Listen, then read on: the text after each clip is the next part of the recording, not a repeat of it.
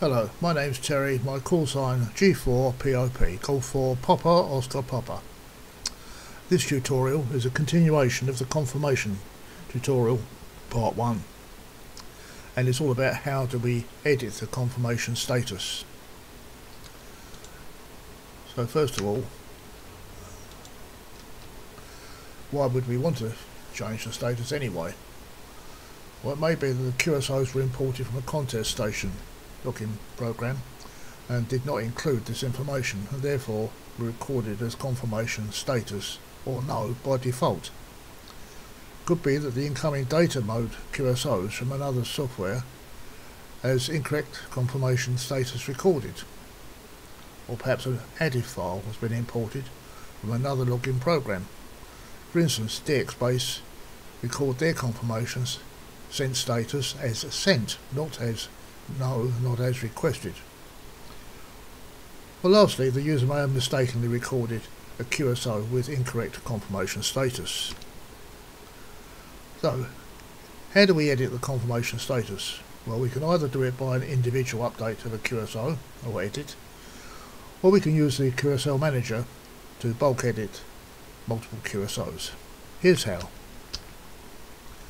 If it's just a case of updating one QSO, simply double click on that QSO, the resulting window that comes up, pick QSL information, pick whatever, whichever one of these you like.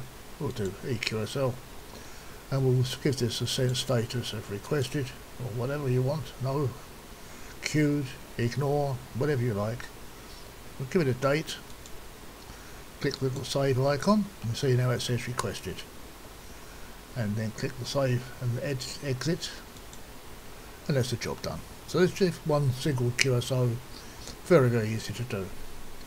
If however you're going to do multiple QSOs that need to be editing, there are a couple of ways you can find out which ones you need to do. So you could use a filter, and you could go to confirmations and say EQSL sent equals requested, and then just click on the button, and that's now found 1, 2, 3, 4, 5, 6, 7, 8 QSOs which all requested.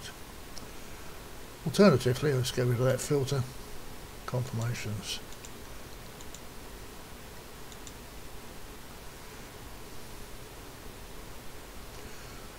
you can select sent equals requested, EQSL obviously, right, sent equals requested, click the search button, there's the requested QSOs. Now if we highlight them all, enable update, we want to say the sent is not requested, it's no, or whatever, queued, ignore, give it a date, click the small save icon, and then it's now modified that, and there are no further requested ones to be done. And then close the window, and the job is finished.